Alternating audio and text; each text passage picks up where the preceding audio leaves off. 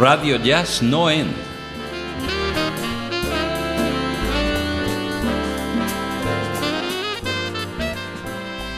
Desde Valencia, el mejor jazz de la red.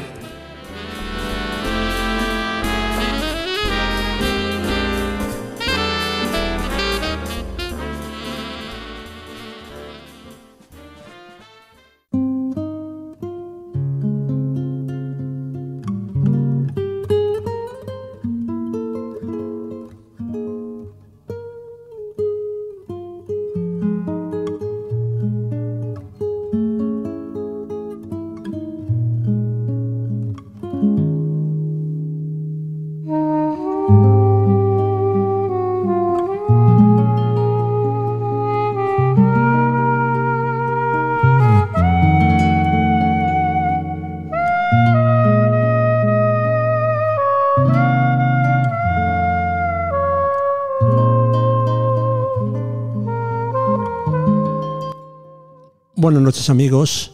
Hoy aquí en los estudios de Radio Jazznoend en la ciudad de Valencia, en el barrio de Ruzafa, inauguramos nuestros shorts, en los que de tarde en tarde, en unos programas más cortos de lo habitual, os propondremos temas que por su propia naturaleza o la conveniencia de una atención inmediata no exigen o permiten la extensión habitual de nuestros podcasts. Así que serán programas no solo más cortos, sino también más ágiles y probablemente también más fáciles de escuchar. Y en este primer programa, en esta nueva modalidad, vamos a dar la voz a ese nuestro segundo corazón musical que reside en Brasil, ese universo de la bossa nova y de la música popular brasileña. Y lo hacemos porque el pasado 16 de diciembre de este año, de 2023, nos ha dejado Carlos Lyra, uno de los padres de la bossa nova. El mundo ha perdido a uno de los protagonistas de un estilo que cambió la música para siempre. Uno de aquellos jóvenes casi adolescentes que a finales de los 50, en las playas y apartamentos de Copacabana, en Rio de Janeiro, revolucionaron la historia de la música. Roberto Menescal, Nara Leão, Jorge Gilberto o Antonio Carlos Jobim fueron sus compañeros en esta aventura. Casi todos se han ido ya, pero su legado queda aquí en cada canción, en cada melodía evocadora, repetida en 1000 grabaciones de 1000 maneras diferentes. Todas nos devuelven una y otra vez a esas playas, a ese tiempo, a ese universo de belleza que sin darse cuenta crearon con sus guitarras y el desbordante lirismo de sus canciones que hablaban del amor, de la sonrisa y la flor.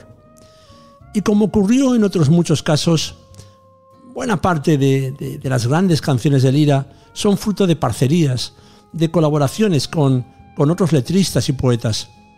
Una de las más recordadas parcerías de Lyra fue la que protagonizó con el poeta y diplomático Vinícius de Moraes a partir de 1960, de la que nacieron maravillas como esta Miña enamorada que ahora escuchamos de fondo, pero que vamos a escuchar a continuación interpretada por el propio Vinícius en compañía de su parceiro Toquinho y de la cantora María Cleusa, que la interpretaban en aquel legendario registro de 1970 llamado Vinícius de Moraes en la Fusa, una época en la que Vinícius, dando la espalda al mundo de la diplomacia y de los convencionalismos, comenzaba una vida de vagabundo, una nueva vida que, junto a su joven camarada Toquinho, le llevaría a viajar por los escenarios del mundo entero hasta su muerte.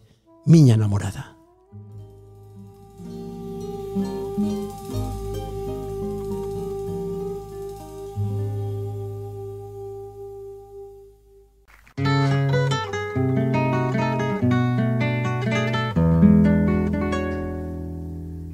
Meu poeta, eu hoje estou contente.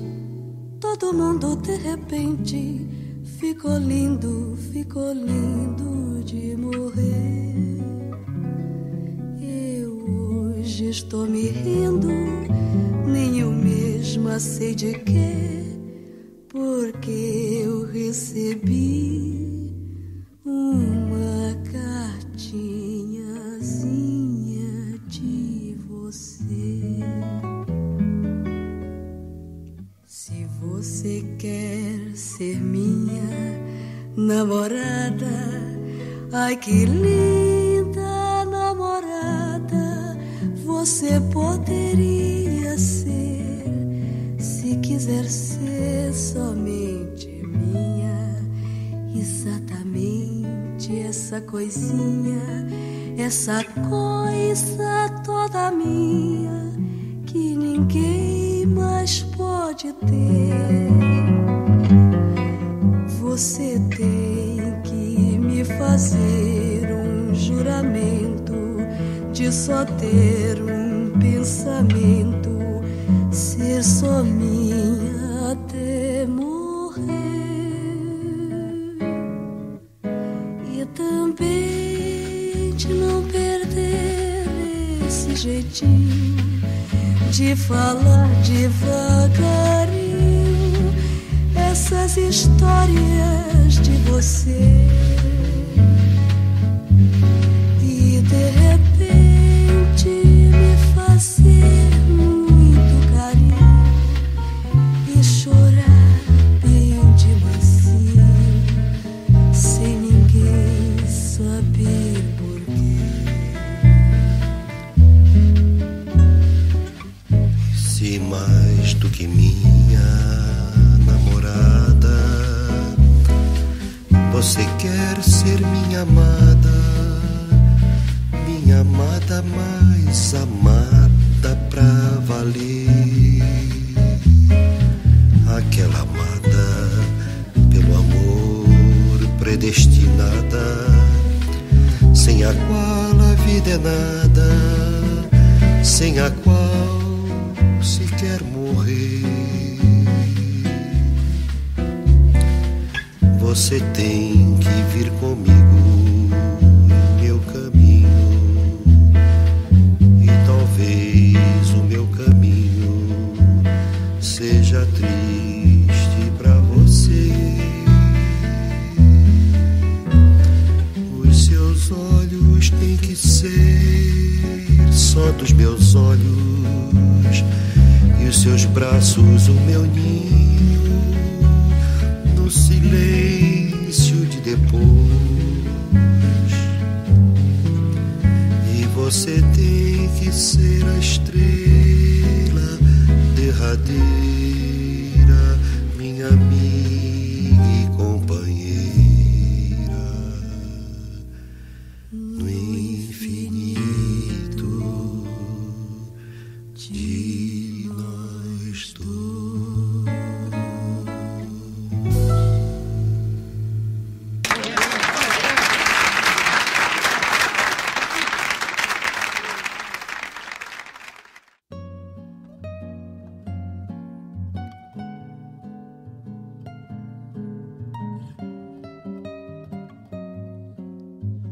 Belleza pura en esta niña enamorada con el que hemos querido comenzar nuestro homenaje, tal vez por la repercusión que estos registros de Vinicius en Argentina tuvieron por esas latitudes aquí en España y también en toda Iberoamérica, y que fueron la puerta de entrada para muchos de nosotros al universo de la música brasileña. La parcería de Lyra con Vinicius produjo otros clásicos como Samba do Carioca, Você e eu, Coisa Mais Linda o Primavera. Lyra recuerda divertido cómo era trabajar con Vinicius. Acudía Lyra a casa del poeta con la guitarra y en una grabadora registraba las melodías y una semana después Vinicius le entregaba las letras. Esa era toda la interacción con el poeta, genio y figura.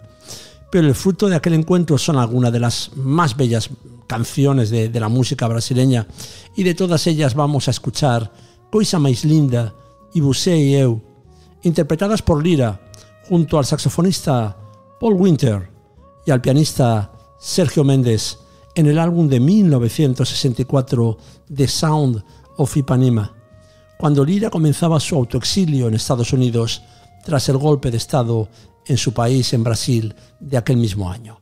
Escuchamos ya Você e eu e Coisa Mais Linda.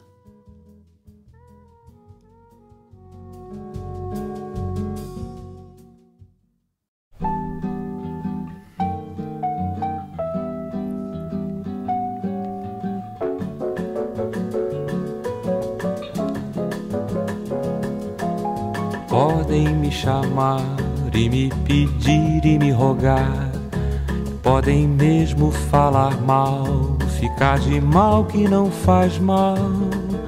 Podem preparar milhões de festas ao luar, que eu não vou ir, melhor nem pedir, eu não vou ir, não quero ir. Também podem me intrigar, que até sorrir e até chorar, podem mesmo imaginar o que melhor lhes parecer. Podem espalhar que eu estou cansado de viver e que é uma pena para quem me conheceu. Eu sou mais você e eu.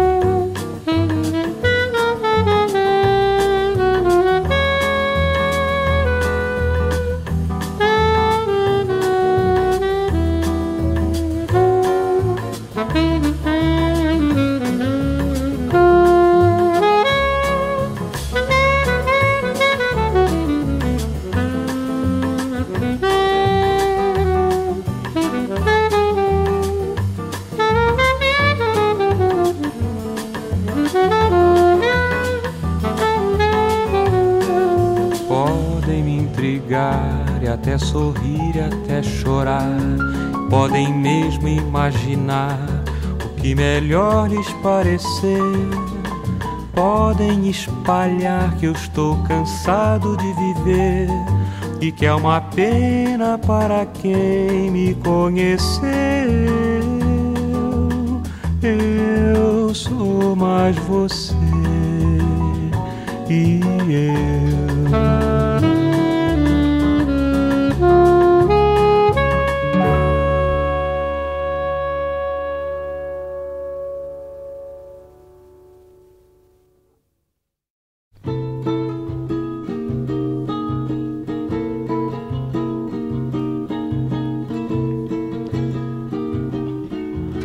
Coisa mais bonita é você assim,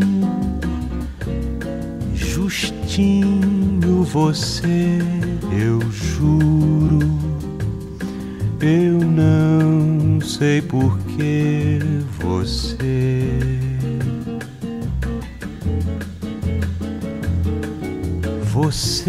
é mais bonita que a flor, quem dera a primavera da flor tivesse todo esse aroma de beleza que é o amor, perfumando a natureza numa forma de mulher.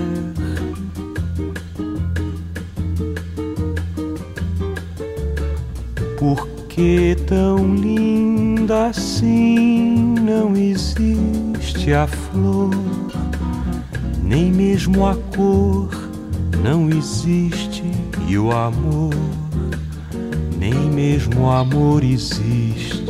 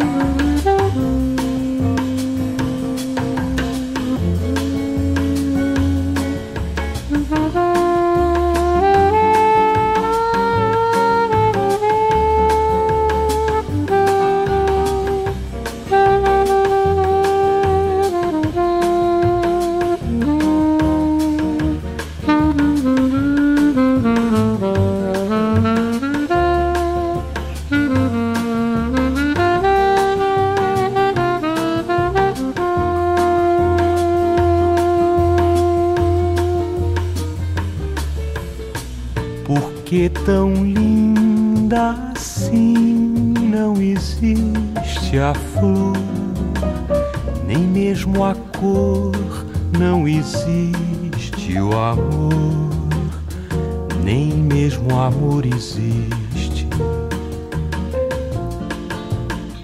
E eu fico um pouco triste, um pouco sem saber se é tão lindo o amor que eu tenho por você.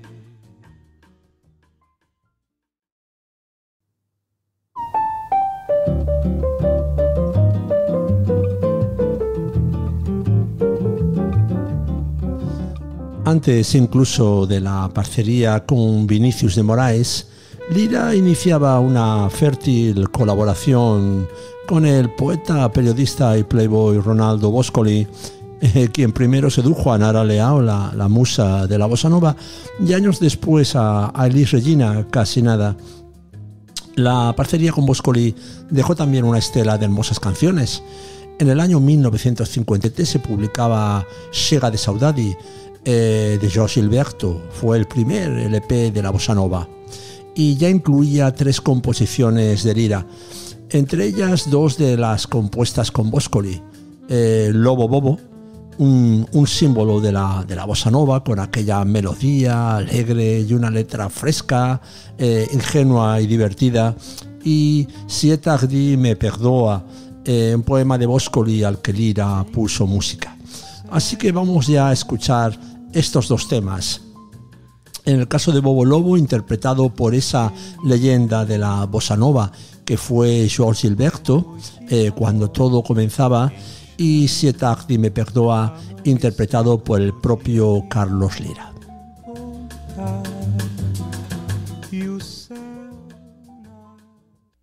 Era uma vez um lobo mau que resolveu jantar alguém. Estava sem vintém, mas arriscou e logo se estrepou. Um chapeuzinho de maiô, ouviu buzina e não parou. Mas lobo mau insiste e faz cara de triste. Mas chapeuzinho ouviu os conselhos da vovó, dizer que não pra lobo, que com lobo não sai só. Lobo canta, pede, promete tudo até amor, e diz que fraco de lobo é ver um chapeuzinho de maiô. Mas Chapeuzinho percebeu que o lobo mau se derreteu. Pra ver você que lobo também faz papel de bobo. Só posso lhe dizer, Chapeuzinho, agora atrás o lobo na coleira que não janta nunca mais. Lobo bobo.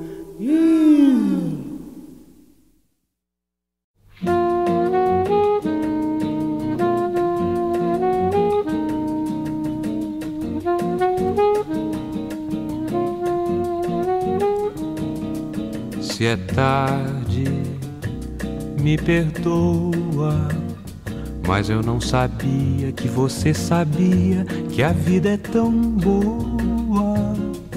Se é tarde, me perdoa, eu cheguei partindo, eu cheguei mentindo, eu cheguei à toa. Se é tarde, me perdoa, trago desencantos de amores tantos pela madrugada. Se é tarde, me perdoa, vinha só cansado.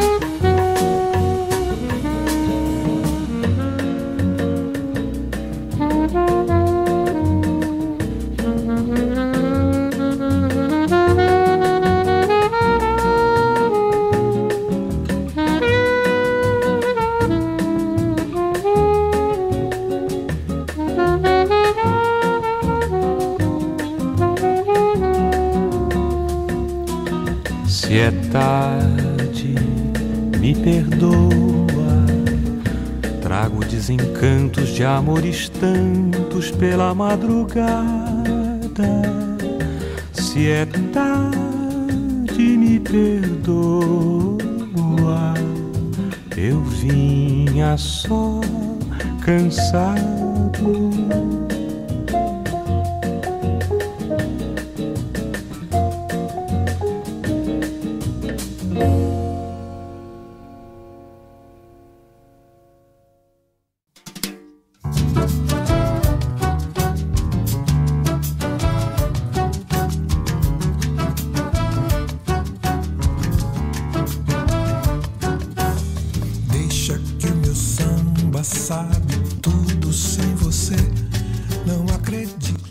De todas las canciones compuestas por la dupla Lyra y Boscoli, Cansao que Mogue Noir merece una atención especial por su excepcional belleza.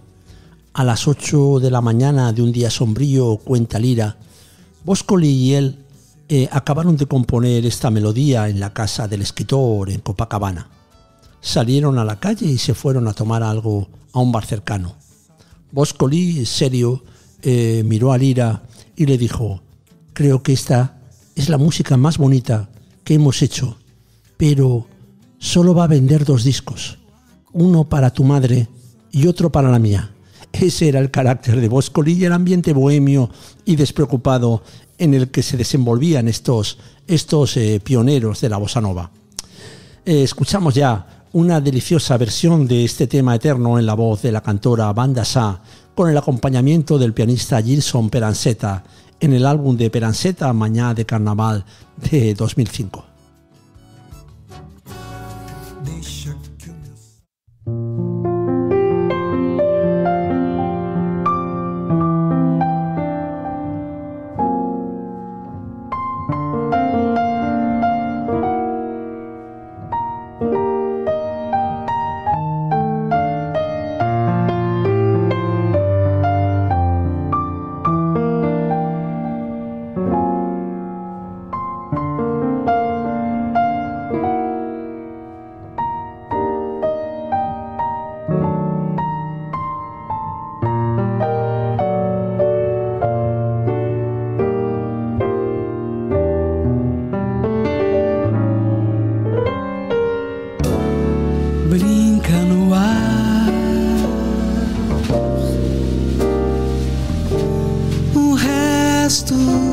De canção,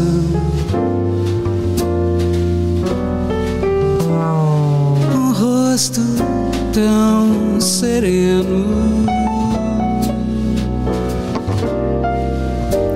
tão quieto de paixão.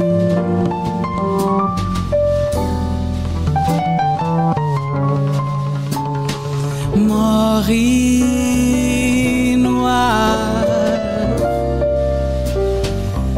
o sempre mesmo adeus.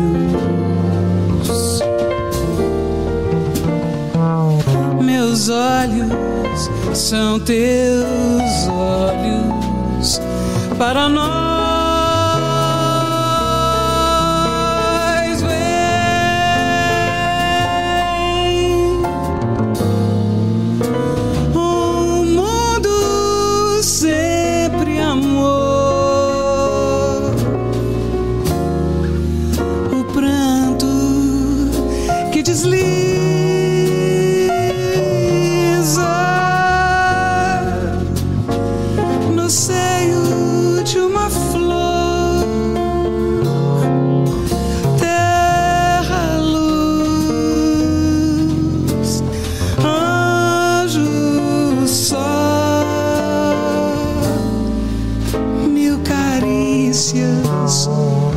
Você traz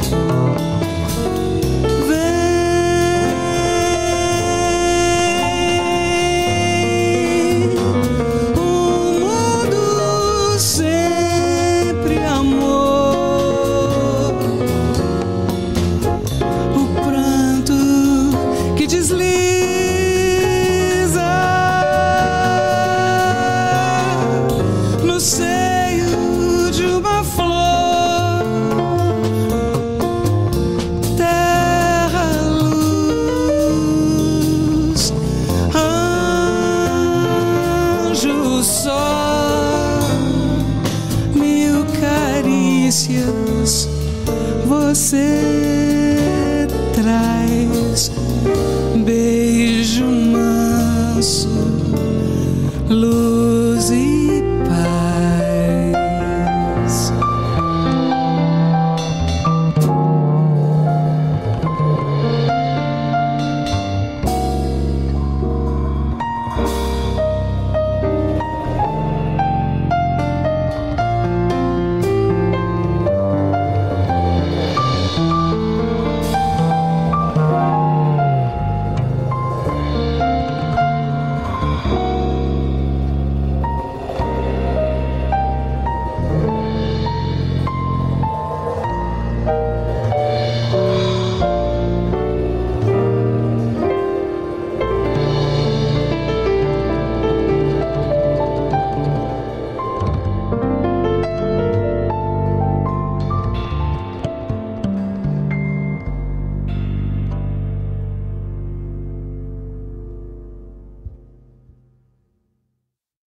Pode ser que haja uma melhor, pode ser que haja uma pior, muito bem. Mas igual a Maria que eu tenho no mundo inteirinho, igualzinha não tem. Maria ninguém, é Maria e é Maria meu bem. Se eu não sou João de nada, Maria que é minha, é Maria ninguém. Maria ninguém, é Maria como as outras também. Só que tem que ainda é melhor do que muita Maria que há por aí. Marias tão frias, cheias de... Hasta ahora hemos escuchado la música de Lyra como parceiro, pero en otras grandes piezas de su cancionero, él mismo fue también el autor de la letra. Así ocurrió con Maria Ninguém, que estamos escuchando en este momento. La interpretación de Jorge Gilberto en ese primer registro de la bossa nova que antes citábamos hizo de esta canción un gran éxito internacional y puso a Lyra en el mapa. Para Lyra, la canción Maria Ninguém siempre estaría ligada al nombre de Jorge Gilberto. Otro de los más conocidos originales temas de Lyra fue Influencia do Jazz, en el que denunciaba los supuestos efectos nocivos que el jazz estaba produciendo en el samba brasileño, aunque intencionadamente lo hace de una forma paradójica, con una melodía cargada de jazz y de swing.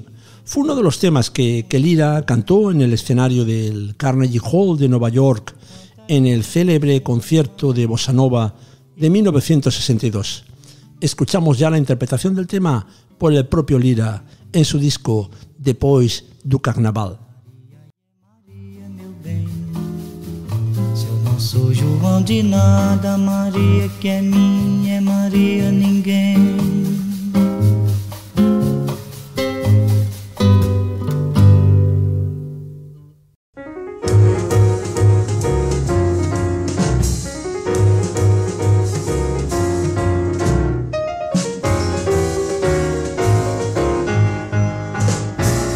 Pobre samba meu, foi se misturando, se modernizando e se perdeu. E o rebolado, cadê não tem mais? Cadê o tal gingado que mexe com a gente? Coitado do meu samba, mudou de repente, influência do jazz. Quase que morreu e acaba morrendo, está quase morrendo, não percebeu que o samba balança de um lado pro outro, jazz é diferente, pra frente, pra trás. E o samba meio morto, ficou meio torto, influência do jazz. No afro-cubano vai complicando, vai pelo cano, vai entortando, vai sem descanso, vai, sai, cai do balanço. Pobre samba meu, volta lá pro morro e pede socorro onde nasceu. Pra não ser um samba com notas demais, não ser um samba torto pra frente, pra trás, vai ter que se virar pra poder se livrar da influência do jazz.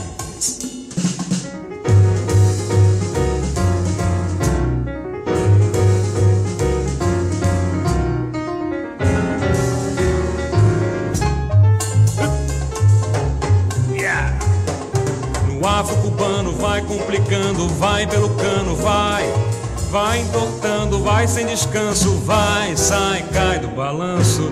Pobre samba meu, volta lá pro morro e pede socorro onde nasceu.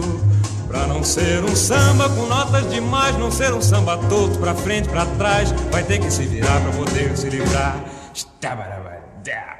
da influência do jazz.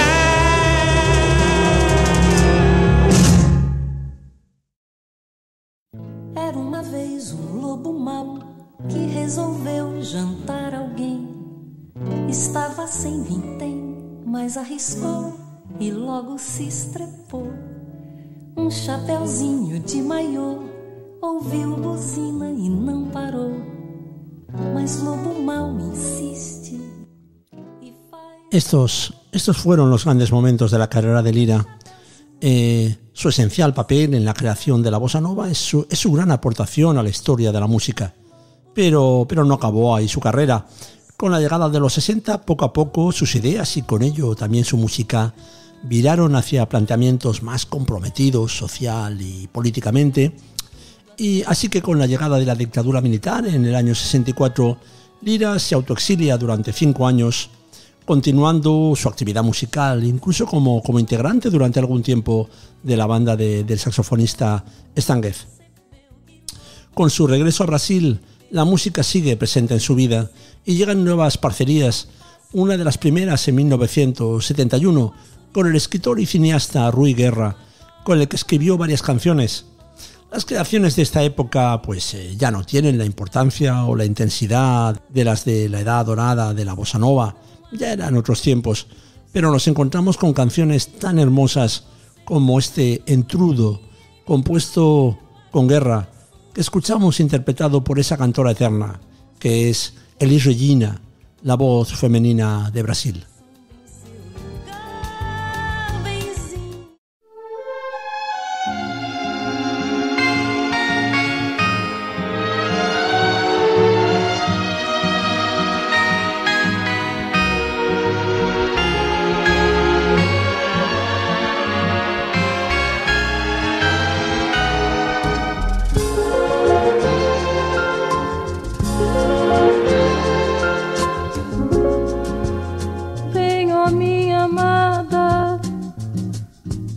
Desce a estrada de rainha, no passo do rancho corre o manto, no medo e no espanto morre minha alegria.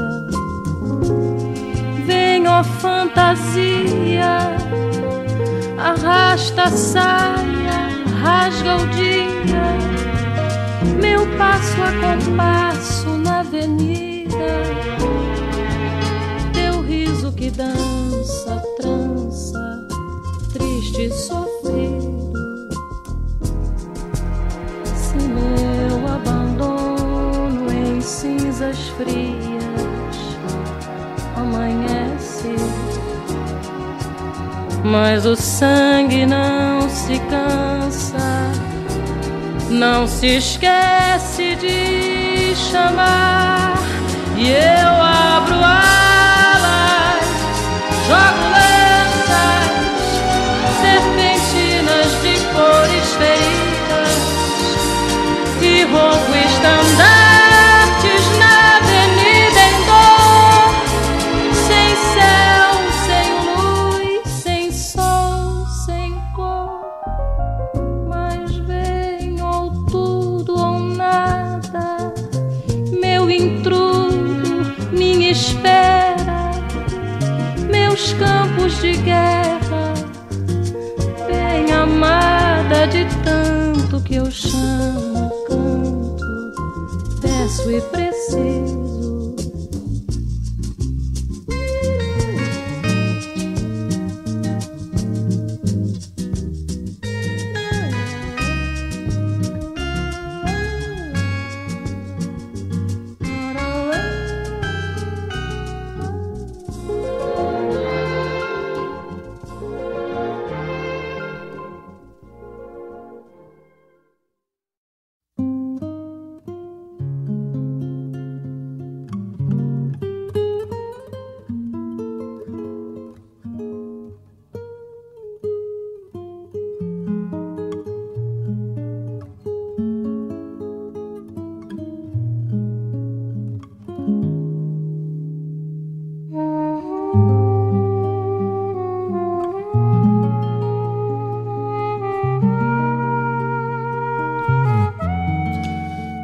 Bien, y ya llega a su final este breve homenaje a Carlos Lyra.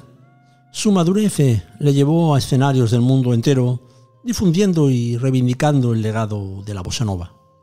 Nos vamos a despedir de este gran artista, de esta gran personalidad de la música y de la cultura brasileña, escuchando la que probablemente fue una de sus últimas creaciones, el tema Atención, compuesto junto a Marcos Valle y grabado en el álbum de 2008 Os Bossa Nova, que reunió en el estudio a 4 de los grandes protagonistas de la bossa nova, João Donato, Roberto Menescal, Marcos Valle y Carlos Lyra.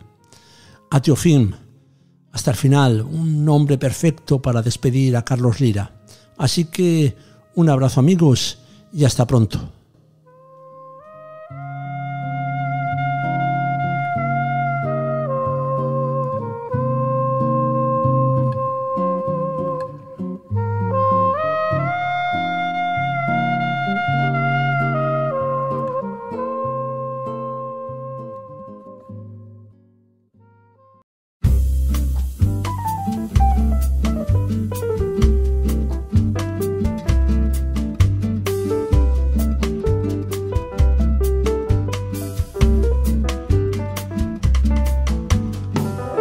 Você pode até gostar de mim,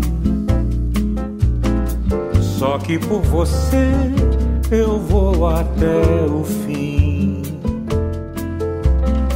Mas a coisa toda pega quando seu amor me nega e já não se entrega tanto assim. Quando você vai pro mundo seu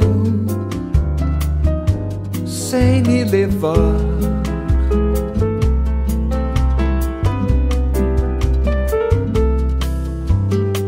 quando você sai sem me beijar, sem mais adeus, sem razão.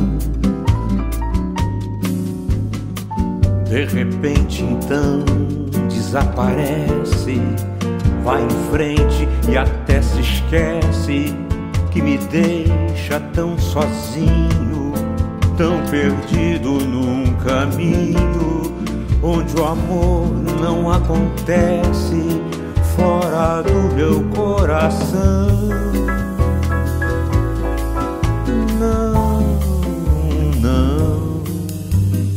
Sei que com você vai ser assim. Sei que sem você eu vou chorar por mim. E o mais triste dessa cena é saber que vale a pena, mas você não vai até o fim. Até o fim.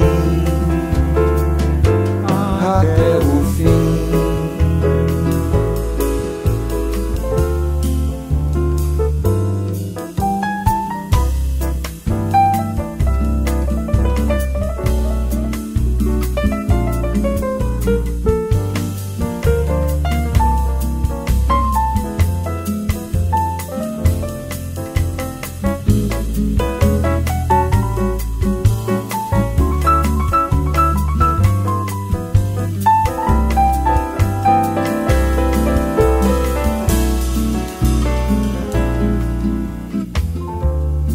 Você vai pro mundo seu sem me levar.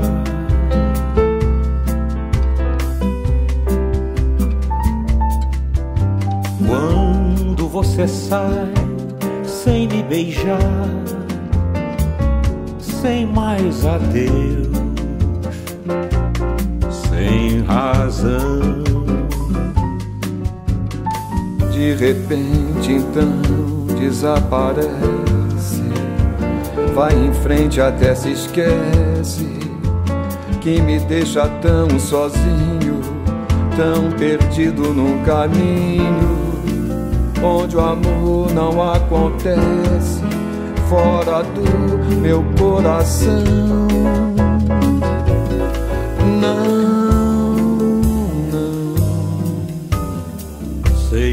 com você vai ser assim. Sei que sem você eu vou chorar por mim. E o mais triste dessa cena é saber que vale a pena, mas você não vai até o fim. Até o fim. Até o fim.